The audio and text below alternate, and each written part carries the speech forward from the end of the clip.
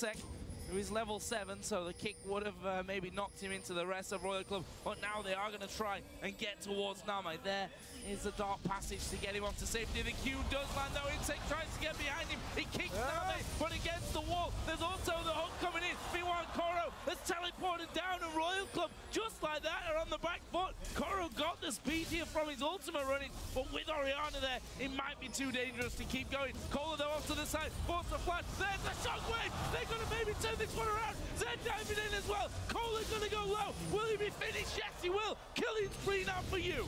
That's going to be the chase. No, they're going to stop. Good dissonance, but very low mana. Korn and Uzi are actually still trying to chase this. That means Uzi gets caught. He tries to jump in for the kill.